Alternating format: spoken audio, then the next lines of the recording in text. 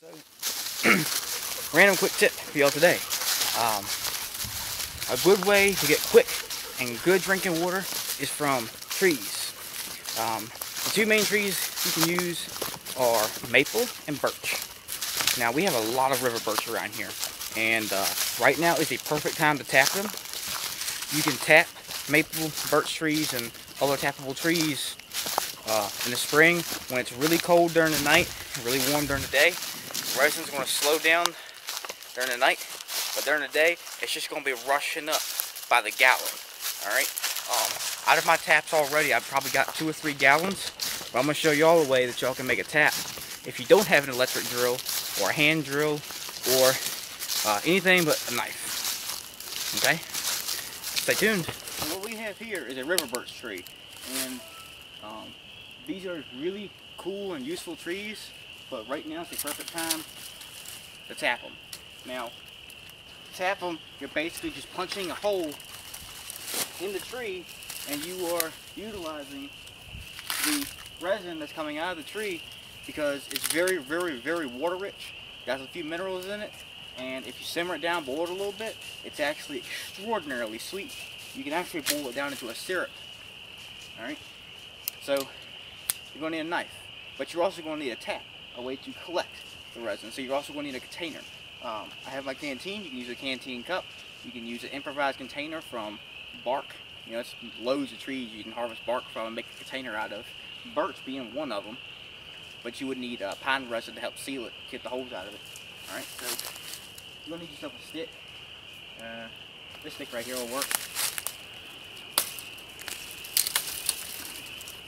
Well, it didn't break like I wanted it to, but that works. So here's our little stick. You're basically going to get the bark off of the stick, and you're going to split it in half, straight down the middle, and you're going to carve a little gorge into it, and that's what your resin is going to flow down and into your vessel. So let's get the bark off of this. Alright, so split straight down the middle, keep the blade away from you. When it's something this small, you can just press it straight in the middle like that, and then just start prying, push it in, and then pry some more, and just keep going until it splits like you want it to.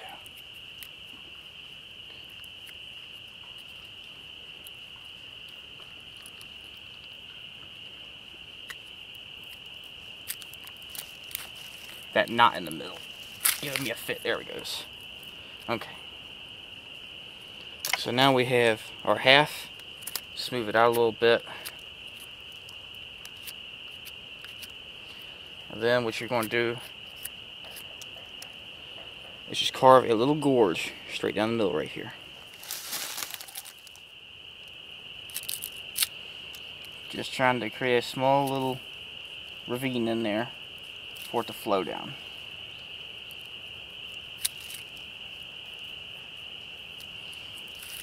Flip it over and do it on the other side too.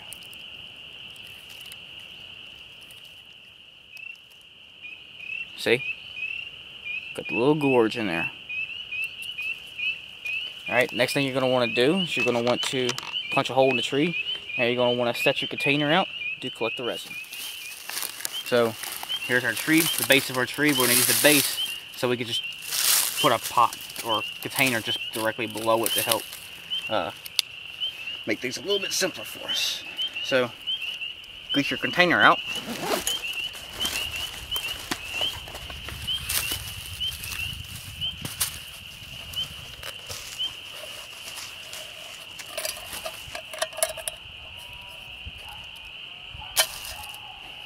Okay, and then you're gonna, Bubba!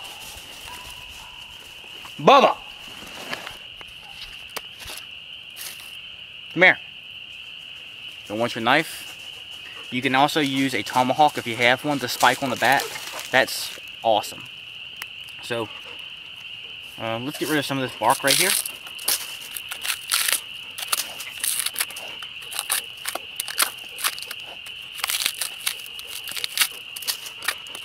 Alright, and then we're just going to punch a nice little hole in here. So, just get a hole in there however you can.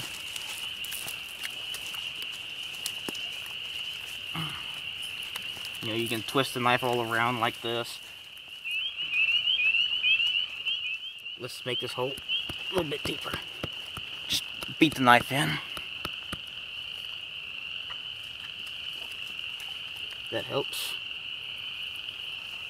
Sharpen this a little bit so it sticks in the tree.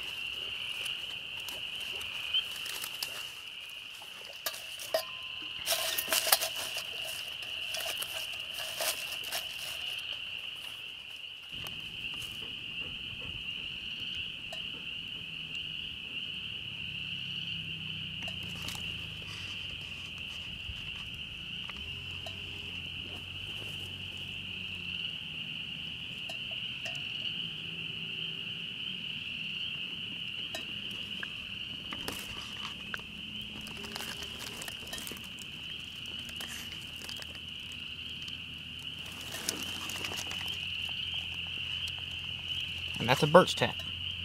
So right quick, what I'm going to do, I'm going to show y'all my real taps that I have that are actually set up to actually, you know, really collect resin and the juice. So let's go take a look at that.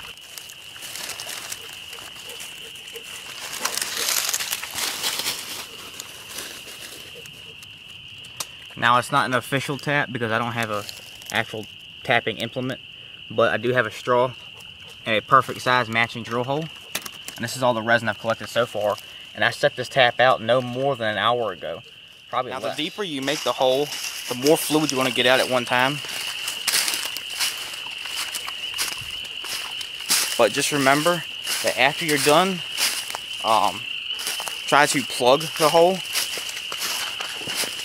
It's beneficial for the tree if you plug the hole afterwards. So, be it use pine resin or... It's been a few minutes, and we've got a little bit in there. You know, it's slow, because it's not very deep.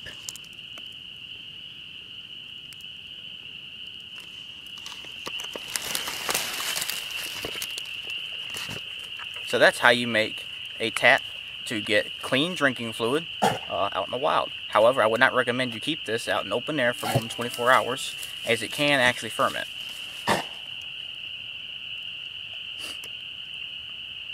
So, keep on surviving, keep on watching. Hope you all like this video.